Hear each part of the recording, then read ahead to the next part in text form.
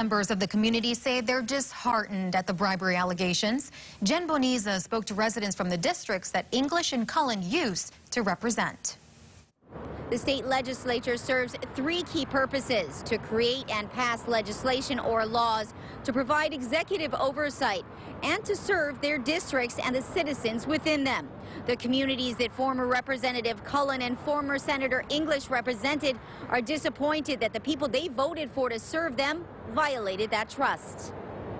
The recent allegations of corruption and bribery by the two legislators only add to what some say is an already tainted view of the government. These kinds of things definitely erodes trust amongst the community. I think it makes it harder for our legislators to do their job. And right now we need to be going in the other direction. Yamashita says it's a distraction and detracts from all of the positive things that lawmakers are doing. Others say it should be taken as a warning. I'm hoping this is going to be a message to whoever else is elected into office about who you really serve and to not be tempted by others to serve yourself. Riddy was shocked, but says English failed the Molokai community long before these allegations surfaced. We could never figure out what position he would take, and he left us disappointed in many, many ways.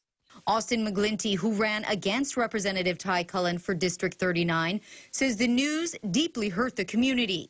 He says it's a violation of the oath and a violation of ethics and an outright violation to voters' trusts.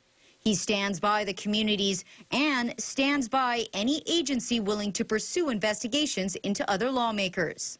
Yamashita says he hopes something positive will come out of this situation, like creating opportunities for those who truly want to serve. I would like our leadership to look towards our younger generation, raise them up. Let's get them going. Let's put, the people with the good hearts who are close to the people. Those are the people we want to serve alongside of us. Jen Boniza, KHON2 News, working for Hawaii.